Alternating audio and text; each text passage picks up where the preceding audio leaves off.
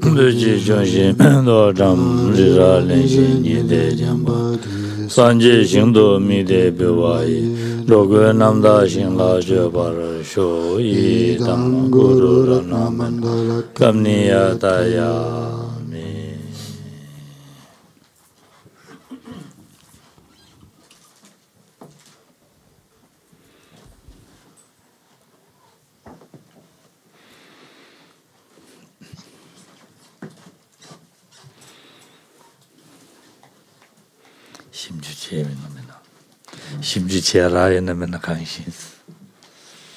Alors du coup, est-ce que vous avez mené cet examen, oui ou non? Ça, je sais pas trop.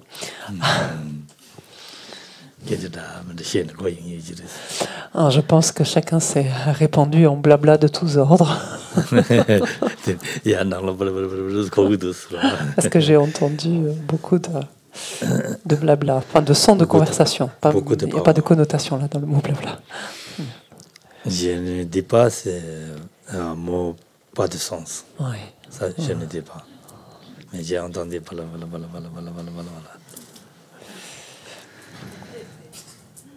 C'est bien, de temps en temps, on parle. Si c'est on parle n'importe quoi, c'est pas bien. C'est non, c'est bien. Allez. Là 다 되어들라 다 단징은 저기 가려고 다디 들라로 다 된대기 아니 신라 떠라다야 신랑기 더불라 떠라다네 아니 대화 제바디 가베 대화디 오늘 전에 비 타고 장마 야보레스 송로와 가오이 가베 대화 데 비타고 야보레스 딜 야보레스 텔라는 가서는 예바 지게요 말이스 산제도 신지 선모 사무이 될라 나와나요레 떠라던 거레스 다 딘데 말도 치토 바치고 레스 송고레 서와. Et encore une fois, donc quelque part cette joie et donc le bonheur qui en découle, mais cette joie éprouvée en fait lorsque sont énoncées des louanges donc vis-à-vis de quelqu'un d'autre, cette joie-là donc et le bonheur qui en découle est extrêmement pur. Et comme Shantideva l'a dit dans cette strophe, donc enfin dans cette strophe. C'est un bonheur ici, une source de bonheur qui est hautement louée finalement par les Bouddhas, donc qui nous exhortent finalement à développer.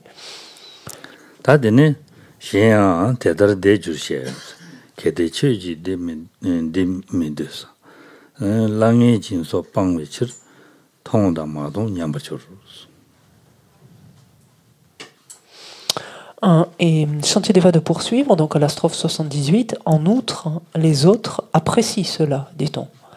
Mais si tu leur refuses cette joie, puisque tu cesseras de les récompenser, ce sera la ruine du visible et de l'invisible.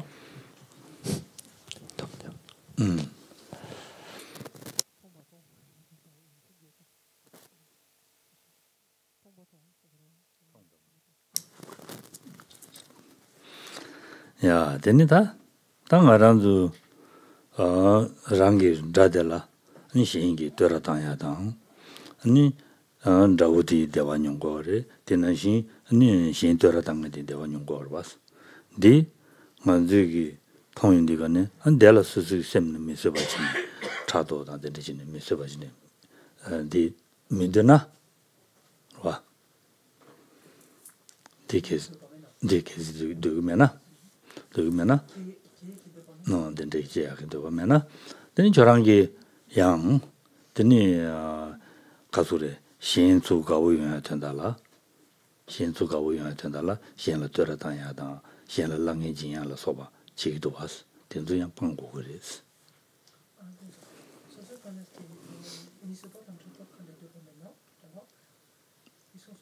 미스바도 차도 지니 된대기 대화도 되면은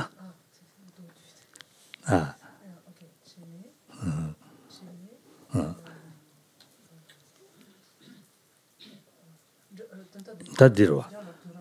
들어다. 차도진 무디 되니 된대기 되바 메르와다. 수수 밀도바지 거라. 수수 되봐요 말와. 되봐요 말이 수수 되봐요 말이 수수기 시행라 떠야디야 되봐요 말이스. 와. 되바지고 말이스. 시행 다들라 되바치야디 수수 되바지고 말와. 온디도 메나 덴디도 메나 다 랑기 랑라 야부용에 된다라 안 시행라 되바다야다 랑인지야로 소바치고 வர봤어. 랑인지야로 소바대야 라다 냠바트야스 다 라테사디다 레갈랭을 라테야다 우지로다 다디 냠바트야스디다 지다 미신달라 냠바트네 투가부용에 답시치고 வர봐 언젠데 지야디야 돌고 그랬어. 돌고 그랬어. 돌아지고 그랬어. 그래서 든지 제와이나 강대기 지단 누구로 와? 강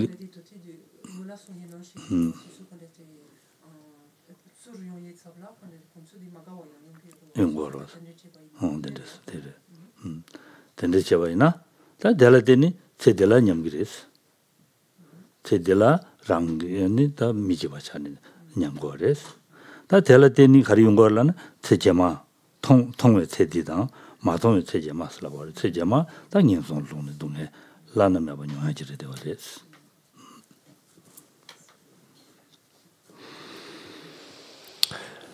Et donc cette strophe 78 nous dit quoi? Elle nous dit si finalement tu persistes quelque part à rechigner en fait ou à ne pas apprécier, ne pas aimer finalement que des louanges soient adressées à des êtres qui te sont antipathiques, alors que ces louanges-là même leur font du bien finalement, suscitent en eux du bien-être, du bonheur. Si quelque part ton esprit persiste finalement à ne pas supporter cela, à éprouver de la jalousie à l'égard de cela, alors que se passera-t-il? Finalement, tous les êtres proches de nous vont se détourner. Donc ici, il s'agit des êtres qui pourraient être à notre service, ou qui pourraient être susceptibles de nous rendre service, ou qui pourraient nous soutenir d'une manière ou d'une autre, nous offrir des choses d'une manière ou d'une autre. Tous ces êtres-là, au vu de notre réaction, de notre tendance, de notre comportement, se détournent de nous. Qu'est-ce qu'il en découle? Il en découle que dans cette existence, finalement, nous serons malheureux, puisque nous n'aurons pas tous ces êtres finalement autour de nous. Nous serons malheureux. Et dans nos existences à venir, donc au vu justement de ce sentiment, donc de notre incapacité à supporter la louange, de notre sentiment de jalousie à l'égard de cela, donc de cela, dans les vies prochaines, donc nous serons propulsés vers des états d'existence infortunés, donc et contraints d'en endurer leurs souffrances propres. Avec ce sens ici que par visible, il s'agit de cette vie-ci, donc on sera malheureux dans cette vie-ci, ce sera la ruine du visible, c'est-à-dire dans cette vie-ci, on sera malheureux puisque tous les êtres susceptibles de nous aider donc se seront détournés de nous, et dans l'invisible, c'est-à-dire dans les existences à venir, on sera propulsé également vers des états d'existence infortunés. Et en fait, nous-mêmes, finalement, nous fonctionnons à l'envers, enfin à l'encontre de ce qui serait susceptible de nous procurer notre bonheur.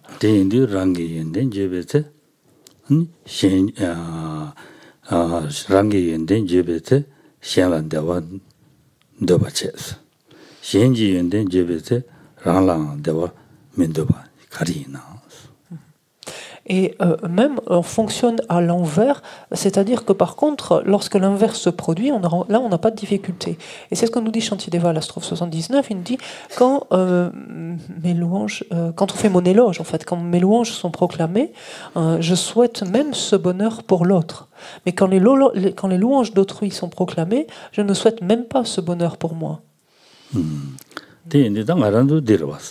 소소를 때라다 연대 전에다 연대 춘지들의 전에 직치와이나 아니 시행이 가외 대화 돼야 되다 랑 대화 용하디 느거레스 때문에 단들었어 맞아 소소를 때라다우스나 가기로왔어 랑상 가기리 미델을 좀 땡기래 되니 조부 자주 그래서 와. En effet, lorsque quelqu'un nous complimente ou fait l'éloge de telle ou telle attitude ou telle qualité, fait l'éloge de l'une ou l'autre de nos qualités, de l'un ou l'autre de nos comportements, en fait, cela nous rend heureux et cela rend heureux celui qui en fait l'éloge, en fait, celui qui voit en fait cette qualité ou ce comportement qui l'inspire ainsi. C'est quelque chose que l'on veut, que l'on souhaite, en fait, ce bonheur, ce bien-être, à la fois pour nous-mêmes et finalement à la fois pour l'autre. C'est quelque chose qu'on supporte très bien, qu'on tolère dans ce sens-là. Et c'est quelque chose donc qui est agréable, en fait, pour les deux parties et qui crée un sentiment amical, en fait.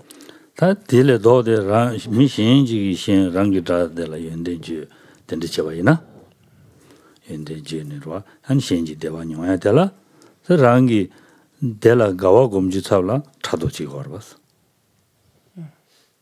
rang dewa nyoya shingi dewa di minde rang semla lo gawa gombe dewa di ya chungma chuwa jini chado jini ani dunge nyong chu gorbas rang lo dunge ti gorbas dik kharchin chi gorbas. Alors qu'inversement, finalement, lorsque quelqu'un d'autre fait l'éloge, donc toujours pareil, hein, des qualités de quelqu'un que nous n'apprécions pas, par exemple, à ce moment-là, finalement, on se refuse cette joie, en fait. On s'interdit finalement cette joie. Pourquoi? Parce que notre esprit, à ce moment-là, ne supporte pas d'entendre ça. Il éprouve de la jalousie. Et au final, donc, il se prive de cette possibilité de faire l'expérience à ce moment-là de la joie. Et au contraire, il éprouve donc quelque chose de désagréable, quelque chose qui relève d'une souffrance. Et donc, Shantideva de dire, c'est comme un peu étrange, non?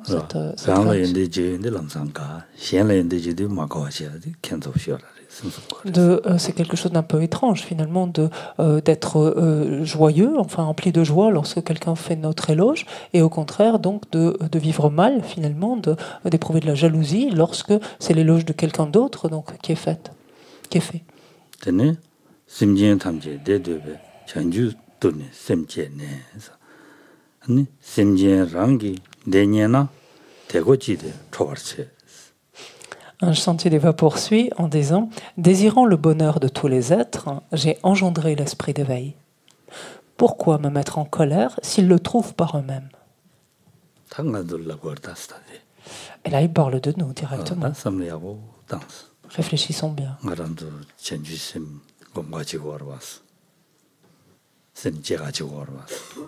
Donc on cherche à développer l'esprit d'éveil, on essaie de le mettre en place.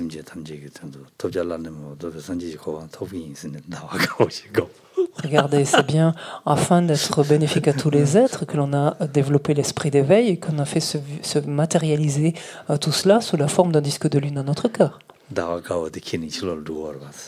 Donc, est-ce que finalement, quand on sort avec ce disque de lune dans notre cœur?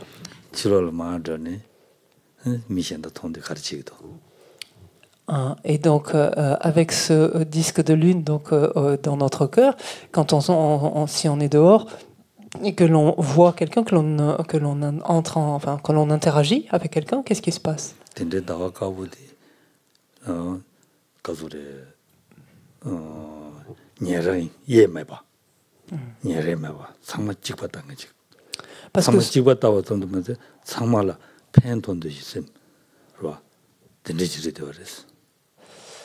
Parce que, en fait, qu'est-ce qu'il nous dit finalement ce disque de lune? Qu'est-ce qu'il initie finalement ce disque de lune? Il initie que dès lors que l'on interagit, que l'on rencontre les uns les autres, que l'on interagit avec les uns les autres, qu'est-ce qu'il induit, qu'est-ce qu'il implique?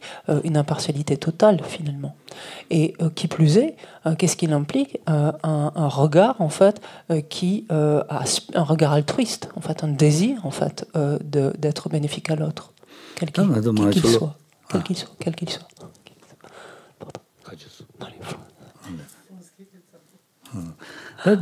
Ma 통은 되가네. 만들기 스스기 가세 미디 통수나.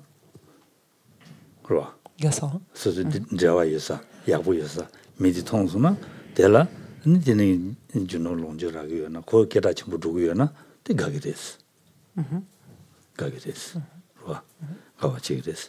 다소스기 마가사 미직 통화이나 어 마가사 미데라 지 더라 생기 더라 단계요나리 아니야 고란라지 랑인도 야고든데 용구요나 종구요나리 대중수나 셈나 미스바치기로 왔어 당연히 랑시 이데 레비용하지 레데어레서.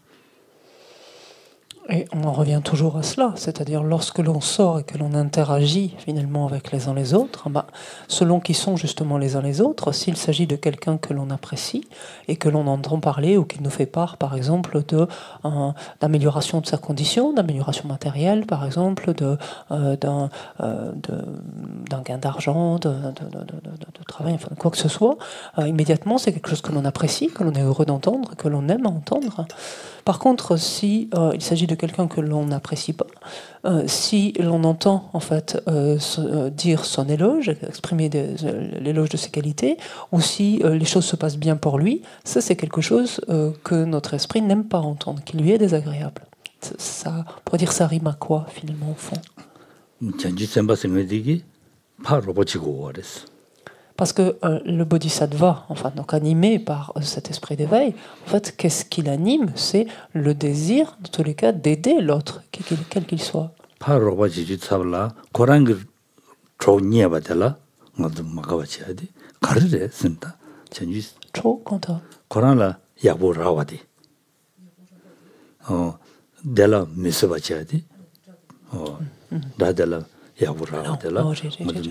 로바 지주 탑라 야부라와텔라 고라랑기 파도 니닌지기 제와다 고라랑기 타비치는 라샤와텔라 젠센다 차도지 콘도사야디 가르친지 오레스.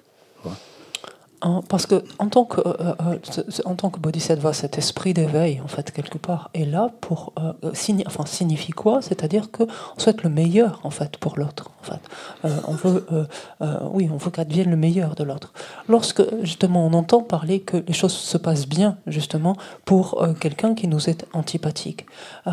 Pourquoi, justement, à ce moment-là, ne pas s'en réjouir, ne pas, au contraire, être heureux? Puisque, justement, si on veut le meilleur pour l'autre, en fait, les choses se passent bien. Et même, on peut dire, tant mieux, il n'y a même pas eu besoin de notre intervention, finalement. Les choses se passent bien pour lui, parce qu'il a reçu l'aide de ses proches, le soutien dont il avait besoin à un moment donné, pour que les choses, en fait, se déroulent de la meilleure façon possible pour lui.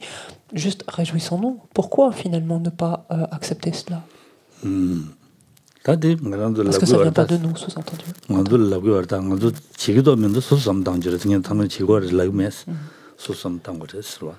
C'est toujours pareil avec ces strophes. Je ne dis pas que nous faisons tous cela. En fait, simplement, la question, on doit chacun se poser cette question. C'est-à-dire lire chacune de ces strophes et se dire en quoi est-ce que moi ça me concerne et en quoi est-ce que c'est ma tendance, oui ou non.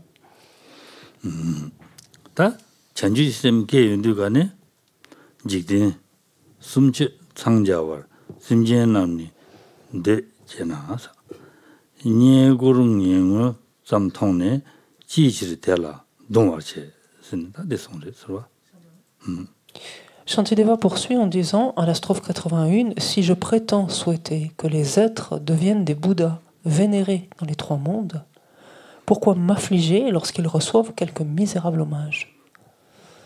다들 오늘과 말하는 오늘 단에 전주 심제인데 심제 탐제 덮잘라는 뭐 도배선지 고반 토바 지구의 삼제 샘디 제용 거로 왔어. 지기 삼제 샘디 제용 거로 왔어. 심제 탐제야 산지 살을 그야 샘디 레용 거로 왔어. 낸데지 샘디 제타니 아니 양조 현다들라는 코랑기 봐도 다니니데다 낸데라서 봐는 이 냠바다부 데스 라바테 코로나 대화대에서 총받달라 가르치는 셈 이동제 막아와치기 위해서 소수동에 가르치는 치기 위해서 대송말에 서로 이동화. Et ça, c'est encore une fois une strophe assez édifiante, finalement, en soi. Parce que si l'on y réfléchit bien, cet esprit d'éveil, quand on l'a engendré, qu'est-ce que l'on aspire? On aspire à ce que tous les êtres, en fait, puissent parvenir à la bouddhéité. Donc, puissent faire cette expérience, en fait, pleine et entière de toutes les qualités, toutes les qualités au sens large de la bouddhéité.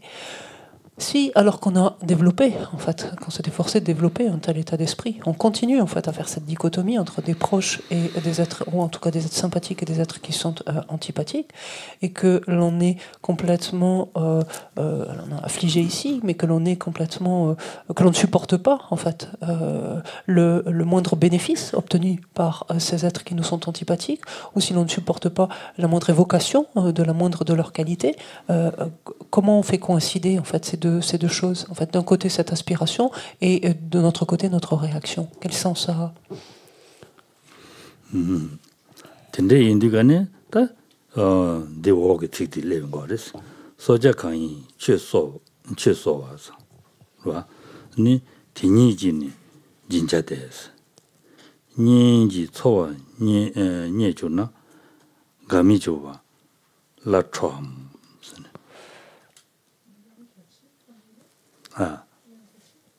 소자 소자는 다 파마이나 스스 보고든도 소야 하는데 소자스들이 소자스 파메기 보고 소자 인다 고랑이 강준 소고래 고랑이 강준이 짐바 대고래 갈라 대고래 다 돌로 대고래 로바 지고래 제 짐바 지고래 랑 파지고래 지고래다 다 딜랍디가는 갈라고는 심 전주 심제다디가는 심제 탐지 랑기 소자레스 심제 탐지 랑기 소자레 되어레스 랑기 대다 탐지기 된 지기 있는 켈레니 지고레스 로아 다 소자레 되어레스 다 델라 저랑기 문에지나 저랑기 파 로바 지고레스 시안라 선바성부이네 제고레 시안라 펜베 계제지네 셰고레 수수 로바 카리 제아요네 지 투바디 제고레스 와 제고레스 다 덴데 지주 잡라 스스로 덴데 지주 잡라 다 미신시 니니인데 신시기 안 미신다들라 로 스스로 나우스나라고 데라 로바치네 안지 소외 유제로 소바 로바친들이 제바이나 데라 안데네 오네지는 가고레스 그런 가고를 가주 잡라 망가와쳐야 돼 가진 지고레스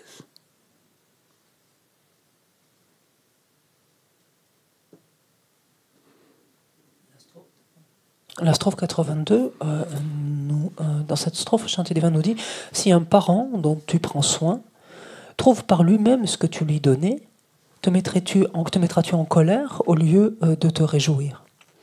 Et ici, le propre, donc un parent dont tu prends soin, donc auquel tu accordes ton temps, toute ta disponibilité, les moyens matériels, etc., tu mets en œuvre. Et quand il utilise ce terme de parent, ici, donc là c'est un cas de figure. Kangi?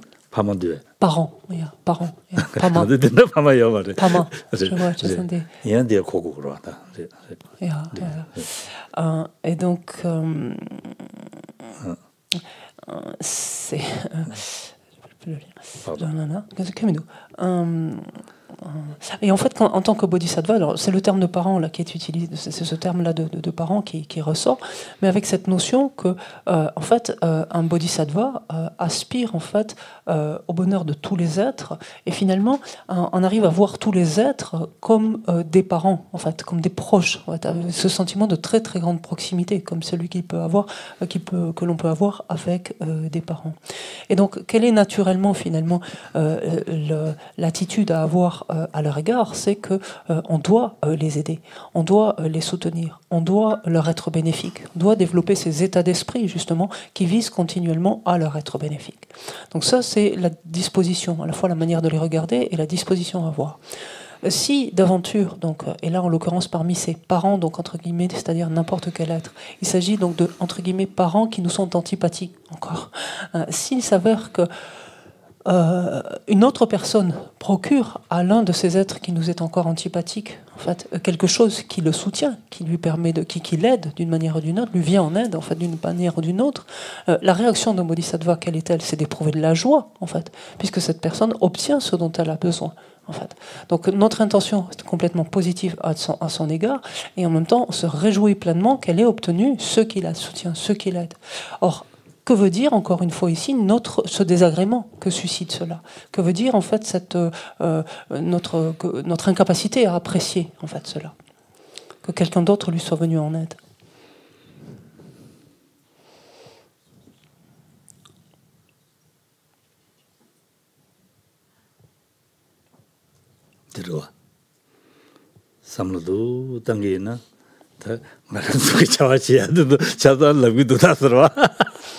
Et quand on avance au fur et à mesure du texte, de strophe en strophe, c'est assez confondant quand même, de voir un peu la description de nombre de nos travers, pour ne pas dire tous nos travers.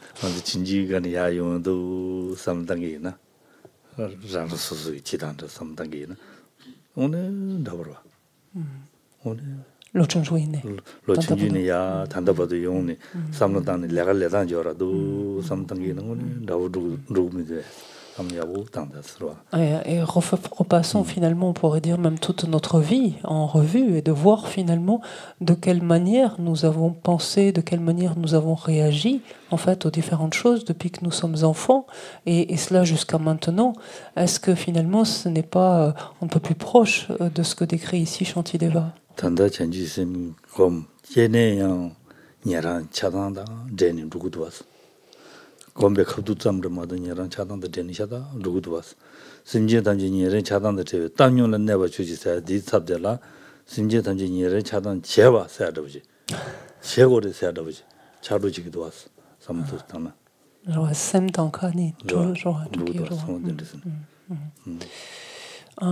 et réfléchissons en particulier à ce point, en fait. Nous considérons que nous développons, en fait, nous aspirons à développer l'esprit d'éveil. Nous faisons des efforts dans ce sens et pensons, en fait, le développer. Mais ceci étant, nous continuons à avoir le même regard extrêmement partisan, extrêmement partial, finalement, les uns contre les autres, ou les uns en dépit des autres, en fait. Et même, je parle d'équanimité, on se dit, puissent tous les êtres être débarrassés de l'attachement et de l'aversion qui les rapproche des uns et les éloigne des autres. Et dans notre cas, on a beau dire cela, dans notre cœur, c'est puissent finalement tous les êtres continuer finalement à nourrir en fait ce sentiment de proximité vis-à-vis des uns et ce sentiment de rejet ou d'éloignement vis-à-vis des autres. Et on continue à notre esprit finalement continue d'alimenter cela.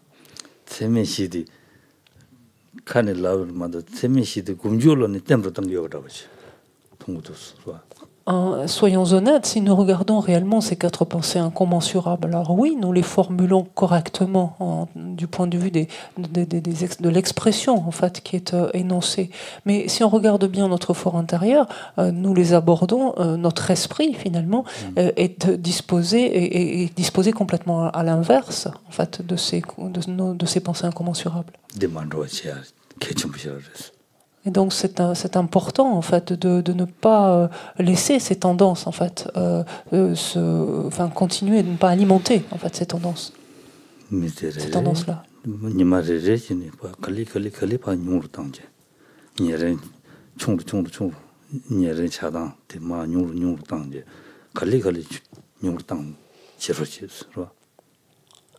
Et d'essayer en fait jour après jour à réduire justement ce sentiment en particulier donc de partialité, de réduire jour après jour cet attachement très fort éprouvé vis-à-vis des uns, au contraire cette antipathie, cette aversion ou ce sentiment de rejet éprouvé vis-à-vis des autres. Oh, yeah.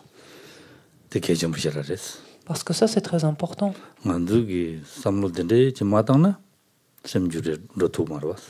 Si l'on n'amène pas notre esprit sur de telles considérations, on sera dans l'incapacité de changer cela.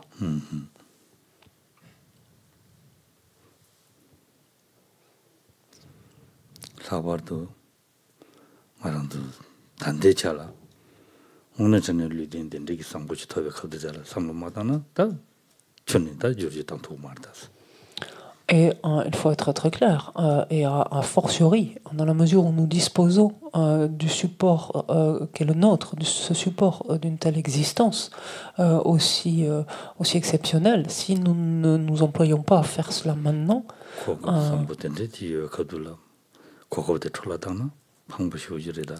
si alors que nous disposons de conditions aussi excellentes, en fait, nous gaspillons complètement, en fait, ces conditions-là. Il y a rien de plus regrettable que cela, et c'est pas demain que nous obtiendrons à nouveau de telles conditions.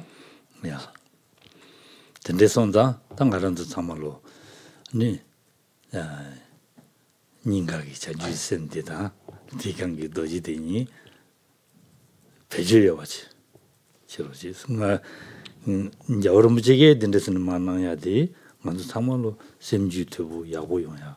아니 가도래 미시 랑신 참말로 봐도 내와두비하게 답시. 낭샤와레스. 이 미세게 안되네 여러분에게 된데서는 가도래다. 오늘저는 가 돌아로 어디 대화들어와. 마도네 대화로 이네 미세 인생 송제 낭송스. 다디 여름 제 나오는 얘기다 편도 연구했더니 최소라 야는 연도 배제 담고 그랬을때라 가디나 쇼양하고 굴론 줘야 가디나 디가나 로트메를 단 지워res 디 센디니디 인지메지 냐네 배제디 디니 배제 담고 난시 삼로 담고 난시 로트와지 니마레레지니 야 건건도 패도야 당야디 개치모레스 디기를 와지는 얘기다 말한 게 대 우주전 추설 때 지켜야 돼 인스 좀돼 대화돼.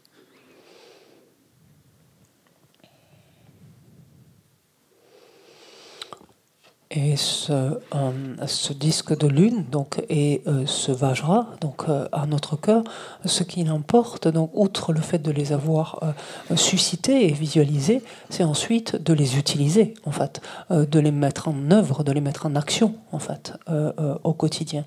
Et qu'est-ce que cela veut dire? C'est sa sainteté, comme vous le savez, sa sainteté de l'Allemagne qui a proposé finalement cette visualisation, qui, quand on regarde les attributs qu'elle renvoie, ça, qui renvoie au tantra, mais volontairement il a extrait en fait cela pour les rendre directement applicables et utilisables finalement dans le quotidien, et ces attributs qui concourent à quoi finalement? C'est à développer de la concorde entre les êtres, des relations harmonieuses les uns avec les autres.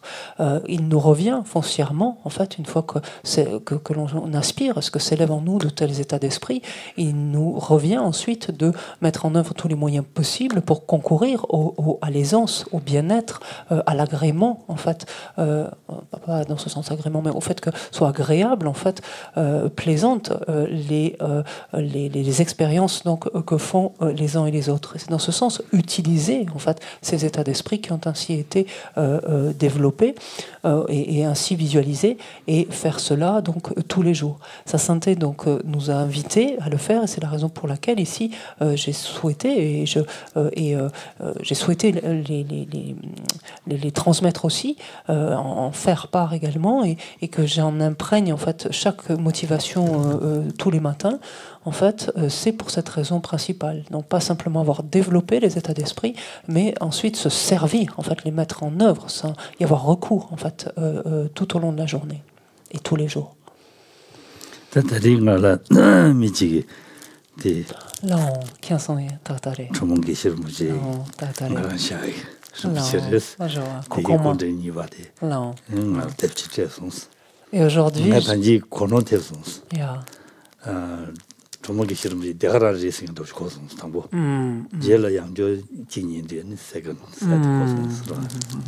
Et aujourd'hui, donc, j'ai reçu un très beau cadeau, en fait. Quelqu'un m'a offert ce livre. Et donc, si vous voyez sur la photo, en fait, c'est Jomo Rinpoche.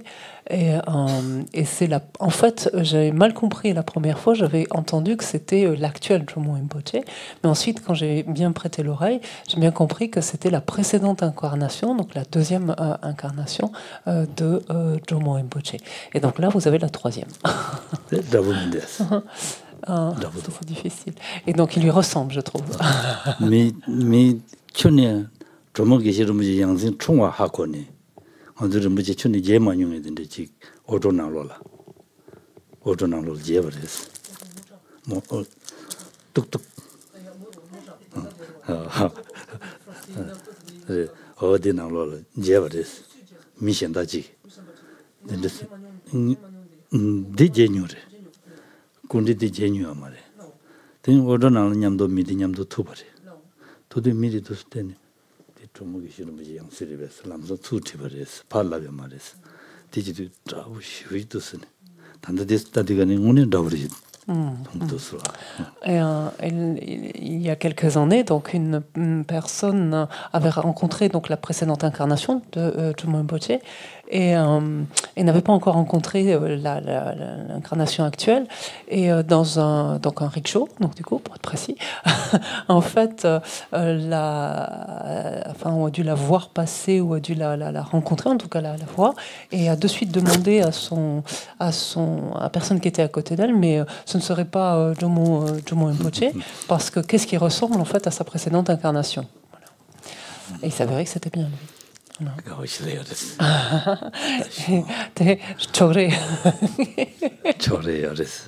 Ah, et je l'aime beaucoup. Je suis très partisan.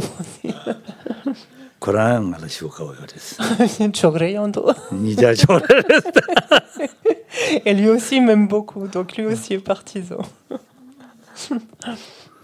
Partiel.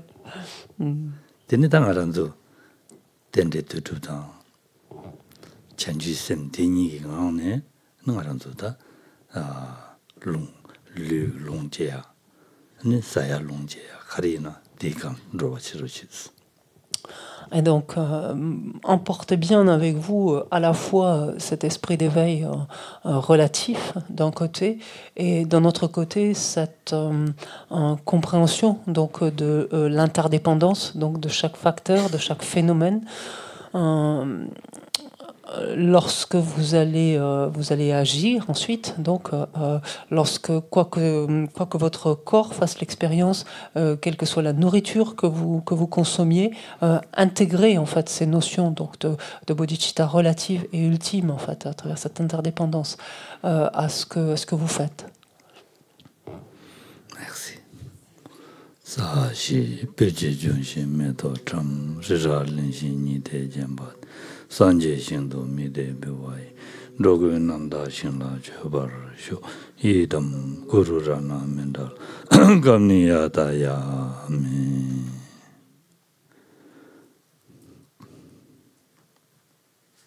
Bonne méditation.